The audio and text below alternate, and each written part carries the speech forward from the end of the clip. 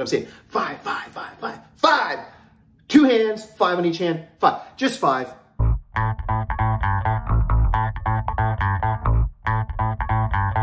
Jason Kapson, the Jason Kapson channel, the 5 exercises. When I do this, does anyone else get confused because I do it 2 times, it looks like 10? Maybe I should just do 1 hand. But I'm saying 5, 5, 5, 5, 5. 2 hands, 5 on each hand, 5. Just 5. The 5 exercises that you need to stop doing right now to avoid all the injuries that I had. Stop doing it. Once upon a time, I was a competitive bodybuilder. Once upon a time, I was a pretty good bodybuilder. I won't say I was the greatest bodybuilder, but I was a pretty good bodybuilder. Won a couple of shows, did some things, and then became a coach and coached national world level champion athletes. Learned along the way, have had every injury known to man during the process. But the 5 exercises that we need to stop doing are press behind neck, pull downs behind the neck, dumbbell side bends. Why is anybody doing that exercise anymore? Upright rows, going to destroy your rotator cuffs. And for the love of all that is holy, please, please stop the insanity with the heavy hip thrust. Stop it. Heavy hip thrusts don't work. Those are the 5. Let's break it down. So the 5 exercises that we need to stop doing, that I still see people doing after 35 years of doing this, I still see people doing these exercises. And trust me when I tell you, I've done them all, and I've injured myself doing them all, and I've had every injury known to man. I'm not telling you to stop doing this because I don't want you to be successful. I'm telling you to stop doing these because I want you to be successful, and I don't want you to be injured. Pull downs behind the neck. Put your shoulders in a very vulnerable position. You're going to get injured. It's just that simple. Instead, do wide grip pull downs to the front, please. Shoulder presses behind the neck.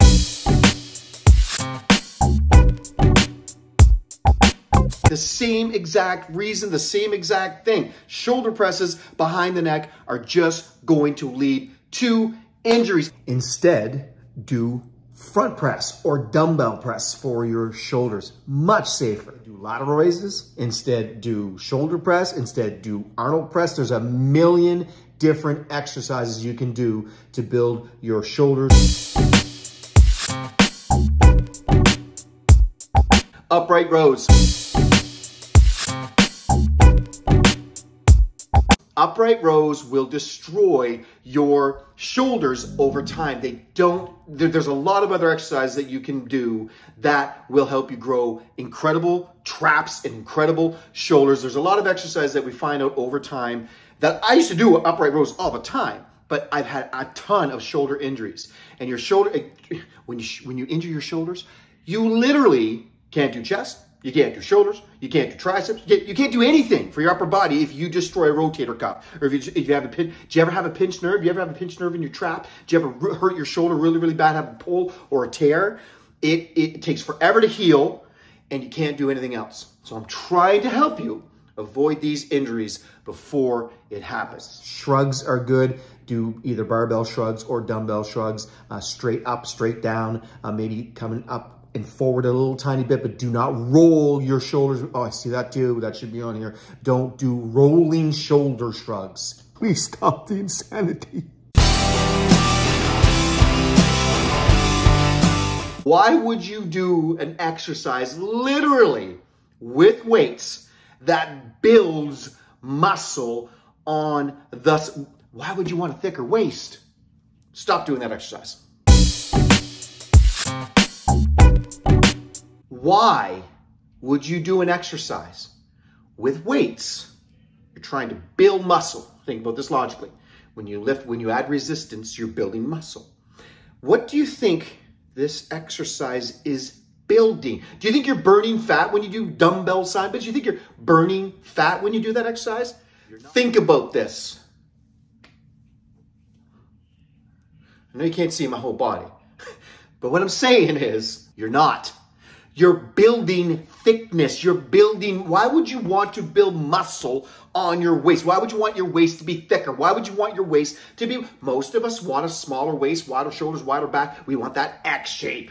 X. I don't know who came up with the X shape. But anyways, that's what we want. We want a smaller waist. Toby.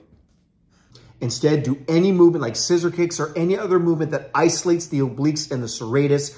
You want to isolate them. You don't want to build bulk on them. You don't want to be using weights when it comes to anything to do with your obliques. Can we stop, please? Number one exercise drives me crazy when I see people doing this is heavy hip thrust. What are you doing? What are you doing? Hip thrusts are an isolation movement. Why are we doing them with hundreds and hundreds and hundreds of pounds? Things that make you go, on them. You're taking all the emphasis off your glutes and you're putting it on your hips and your adductor. You're just destroying your body. It's not helping you to grow glutes. There's a million other exercises that help with glutes. And I'm not saying to not do hip thrusts. I'm saying to do them with no weight or very, very light weight and do it for tempo. Slow down, slow up, squeeze, slow down, slow up, squeeze. Do it as part of a superset. Do it as part of a giant set. But stop the insanity. This was insane. Heavy hip thrusts do not grow glutes. Stop it. Stop doing heavy hip thrusts. Do hip thrusts, but do them with tempo. Go really, really light or no weight at all and go up for a count of 6, squeeze for a count of 4, down for a count of 6, and keep doing them like that. You will feel it more doing it that way. It's an isolation movement. It's an isolation movement. Do it like an isolation movement.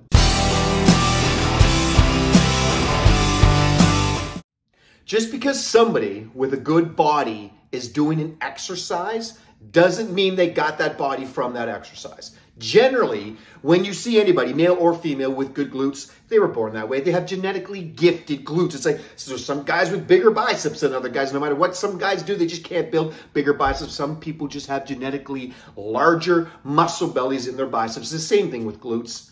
When you see somebody with big, I'm not saying you can't improve your glutes. I'm not saying you can't build glutes. I'm just saying 99% of the time when you see somebody with big old glutes on them, it's because they were born that way, and then they've done the exercises to help continue that metamorphosis. But we, as a rule, are limited by our genetics. We do have some genetic predispositions. So don't think because that guy or that girl that's over there doing 300-pound hip thrust built glutes from doing that silly exercise. That's not how they did it.